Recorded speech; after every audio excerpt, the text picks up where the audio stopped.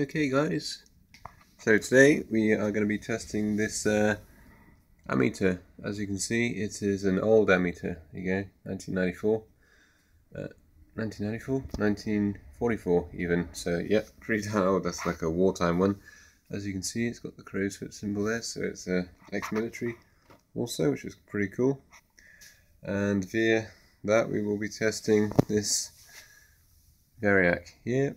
It's a Zenith 100 RM, 240 volts in, 0 to 270 volts out at 8 amps or 2.1 kVA, which is pretty cool. So we'll be testing that on a 2 kilowatt, I guess you call it a greenhouse heater.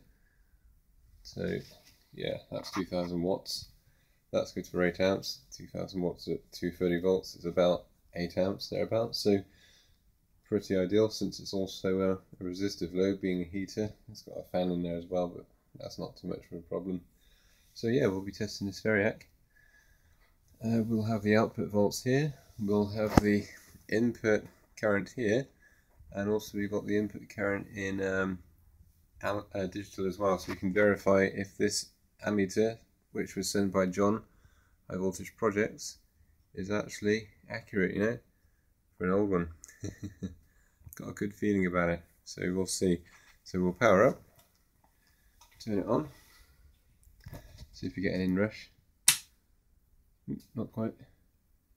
Try again, see if we get an inrush. Come on. 3, 2, 1. Hey, look at that, proper inrush.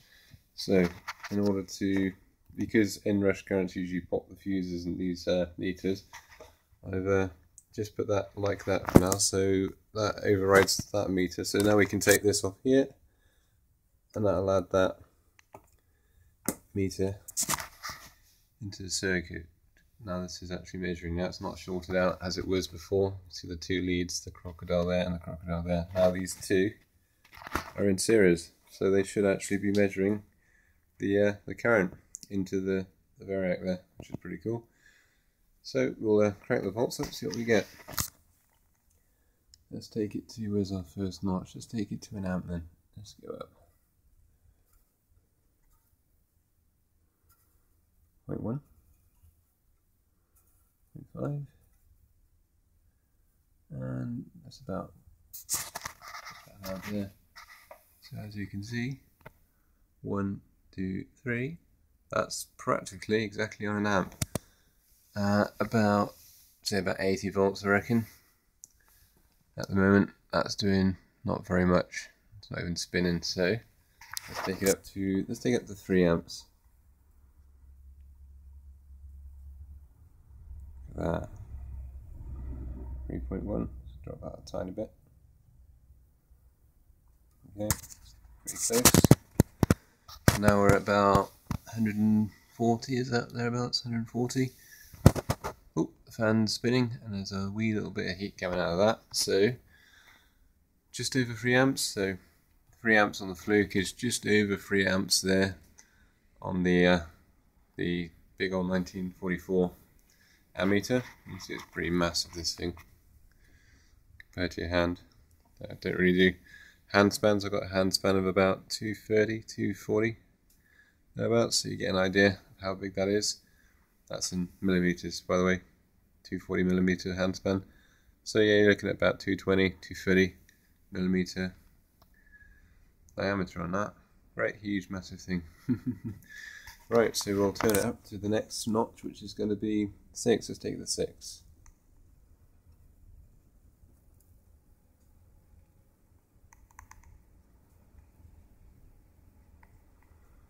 And ooh, a little bit more. There we go. That's 6 there. As you can hear, it's a little bit blowy outside. A bit gusty. So yeah, that's just over 6 there. So it probably just means I need to just tweak that little screw there just to bring it down ever so slightly. So yeah, 6 amps, about 200 volts, and this is starting to get on its way now. It's starting to warm up a bit. It's nice and warm, that is. A little bit cold in the shed today. No, that's not too bad. There you go, it's about 13.5. So yeah, that's looking pretty cool. Quite impressed with the accuracy of this thing. I'm going to have to give it a tweak for next time. And we'll try the next notch, which is actually going to be 8 amps, because that's what this is rated for, so we'll take it up to 8 amps. 7, 8, you can hear that fan increasing in speed. 808, yeah, I like that number. That's cool, so that's just over 8 amps there, depending on what angle you look at it. Because if you want to, you could bring it up to 9 amps, when really, nothing's changed. We're just looking at a very slightly different angle because it is spaced off from the backplate, as you can see there, by the shadow. So if you look straight at it, it's about 8 point, what is that? 8.25, 8.25 floating about. You can see it's moving ever so slightly. So yeah, quite impressed with this. Running at about, what is that? 235 volts, 235. And this is going full power now. Lovely. So yeah, 8 amps on the 8 amp Zenith. Running real smooth. Real cool. This just needs a bit of cleaning up really to make it look nice. And I'm pretty sure this will be heading off to Seb in Germany, not too long from now.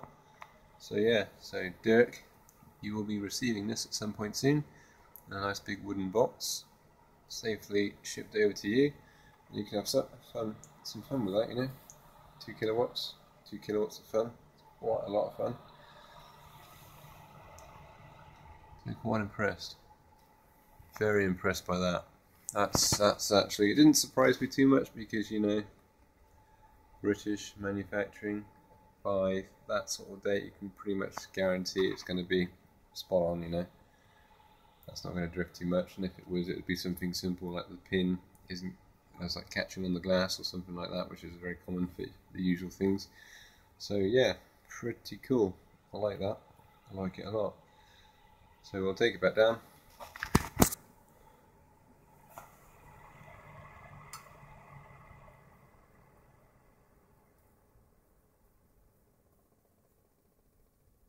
Helicopter landing.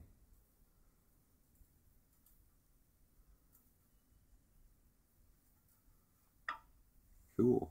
There you go. Cool's desaturating and looking cool. Excellent. So yeah, very cool. And it looks like the 1944 Ammeter is a winner. Excellent. Cheers guys, and hope you all enjoyed, and see you all again. Cheers.